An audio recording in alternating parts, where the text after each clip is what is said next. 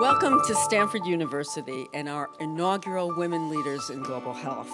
There's no shortage of talented women in the pipeline, but the picture looks different at the top. With every step up the ladder, the proportion of women shrinks. So where are the women? Well, in fact, you are here.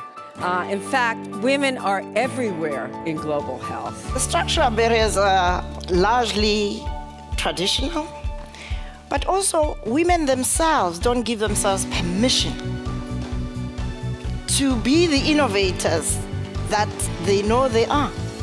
Get less modest, less demure, and that means you scream, you shout, shove that modesty in the back drawer, and put your big ideas out there.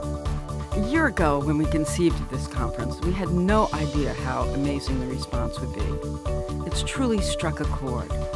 I want to see a more gender equal world. I want to be seeing women like myself in leadership positions. And what was so important at this conference were the young women's voices. We get to hear from women like us, but women who are doing amazing work for other women all around the world in incredible ways. And the best part is they're just getting started.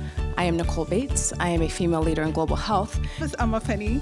I'm a lecturer. I'm a researcher from the University of Ghana. My name is Sarah Rominsky. For the past decade, I have been working in the field of global health at the University of Michigan. My name is Joya Sasira. I come from Uganda.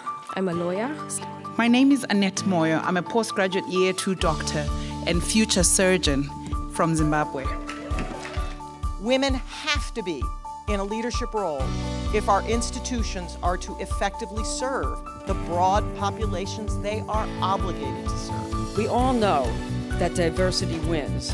When we have diversity, careers flourish, companies prosper, outcomes improve. Share your stories. Mentor at least one young woman. My sincere hope is that this conference is not a one-off, that we actually end the day with tangible actions to go forth.